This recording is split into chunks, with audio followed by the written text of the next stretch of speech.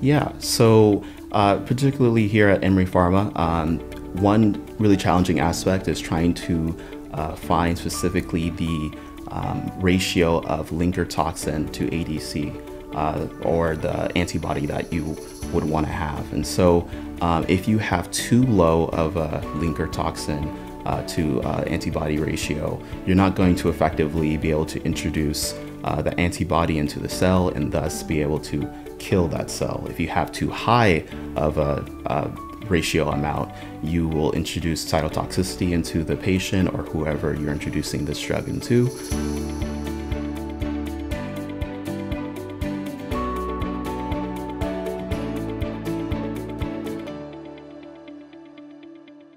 Hi, welcome everyone to our Emery podcast series. My name is Dr. Audrey Reeves. I'm Assistant Director of Analytical Chemistry here at Emery Pharma, and I'm here today with Benjamin Ezeokoli, and he's here to talk with us about antibody drug conjugates.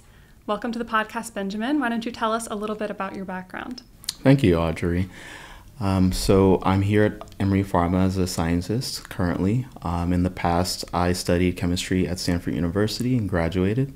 And from then I worked in the CRISPR space, and now I find myself here at Emery Pharma. I've worked with ADCs here and been able to successfully conjugate them as well.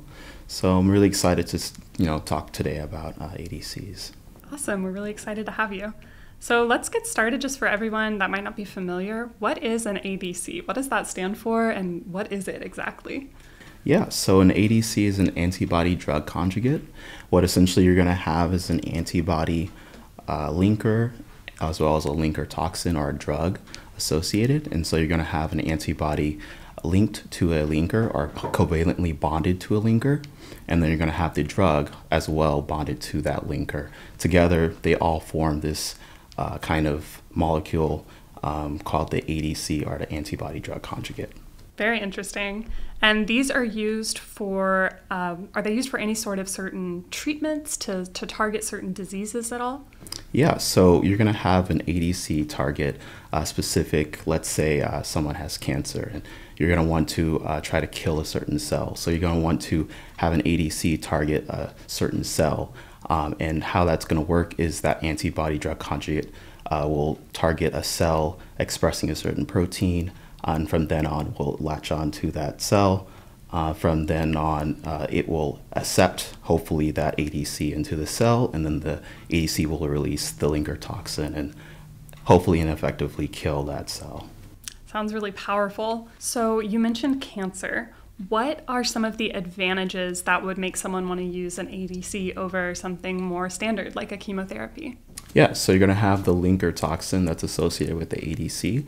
And so you can kind of treat it as kind of a Trojan horse kind of situation where you're kind of going to take that ADC.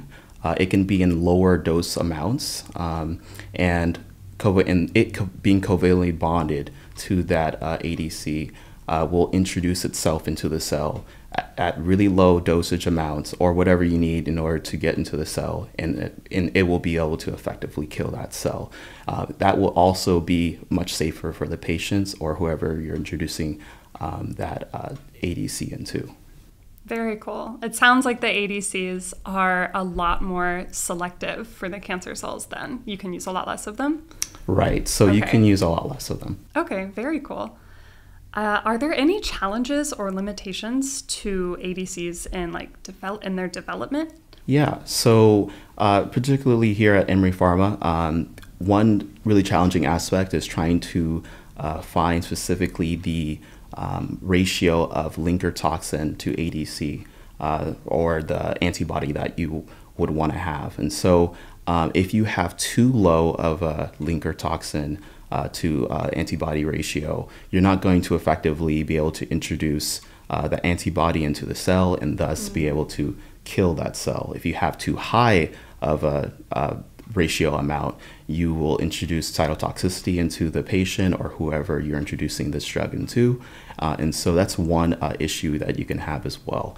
Also, you may want to try to find ways to specifically target specific cells. So you're going to want to optimize what the type of antibody that you're introducing into the host cells. Yeah, that sounds pretty complicated, like a lot of work, but you definitely sound like you have experience in this area here at Emory, huh? Yes. So how about, you've talked a lot about this chemistry that's going on with ADCs. What are some of the main steps involved in conjugating them? Yeah, so, well, first you're going to want to identify what type of antibody that you're going to use in order to introduce into the host cell. And second, once you have that antibody or you know what antibody it is, you're going to want to create it in mass and be able to purify it and isolate it. After you do that, you're going to want to synthesize a linker toxin that you want to associate with the antibody, and you want that to be, how would you say, compatible with that antibody. And then from then on, you're going to want to conjugate the two. And conjugating the two, you're going to want to introduce certain concentrations and ratio amounts.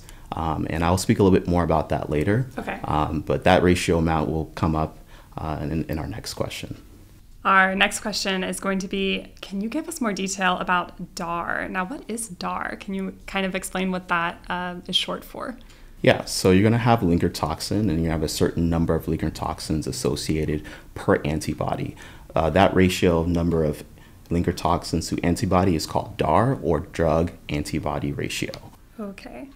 So can you comment on some other factors that might affect the efficiency or the yield of the conjugation reaction?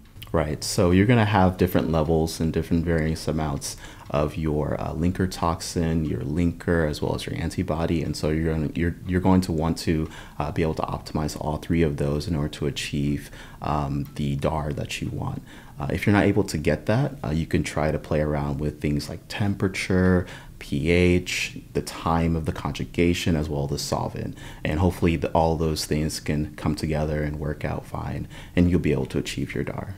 So thanks so much for talking with us today, Benjamin. I've got one last question for you, and that's really just asking whether you could enlighten us onto some exciting spaces that ADC technology is kind of entering lately.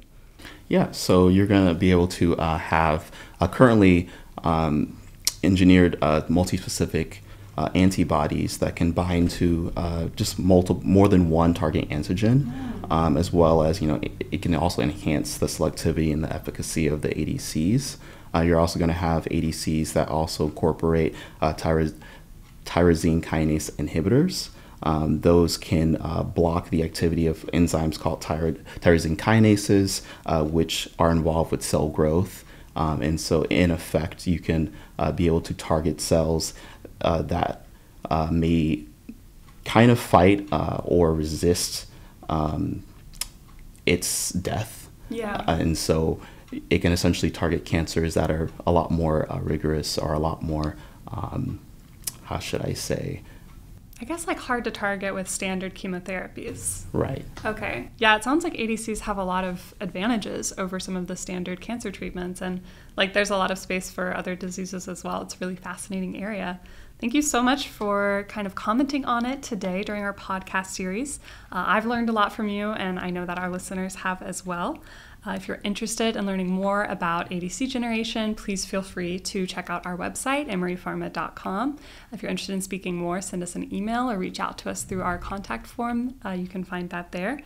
And thank you so much for listening.